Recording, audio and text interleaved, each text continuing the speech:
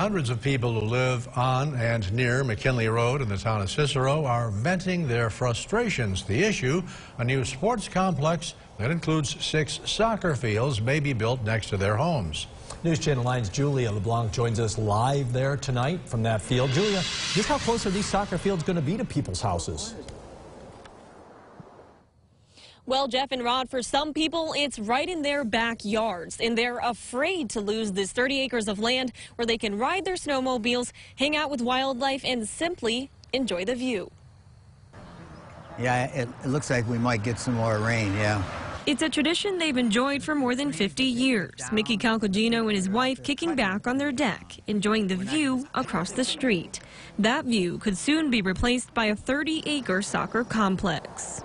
We moved here because we wanted to raise our kids in a residential, quiet, rural area with nature. Well, that's going to be gone. It's going now. About a month ago, Mickey noticed the Syracuse Development Academy cutting down trees, making room for 6 soccer fields just feet from his mailbox. Mickey's not alone. Tony Caltofino lives just down the street, and he'll be looking straight at the goal lines of 3 fields. If you look and see the row of trees, that's our property line. If you look through that row of trees, you can see where the fields are going to be. For weeks, Caltofino has been knocking on his neighbors' doors, most of them shocked to hear the news.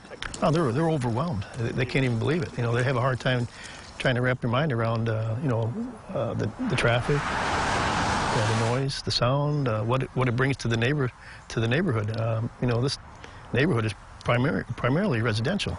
The dynamics are going to change. These worries not lost on the Cicero Planning Board. 6 fields, 350-seat bleachers is a lot of traffic because the only way there is by car. And we're concerned over that. Concerns they hope to clear up with a traffic and environmental impact study. And while the ball is already rolling on this project, neighbors are hopeful their voices will be heard. This is not the right area for this soccer field. There's other areas. This is a residential area. Now, the Cicero Planning Board does meet again in 2 weeks, and there's talk that the STA could potentially go from 6 soccer fields down to 2, and that would change everything. Live in Cicero, Julia LeBlanc, News Channel 9. And we'll keep you up to date. Thank you, Julia.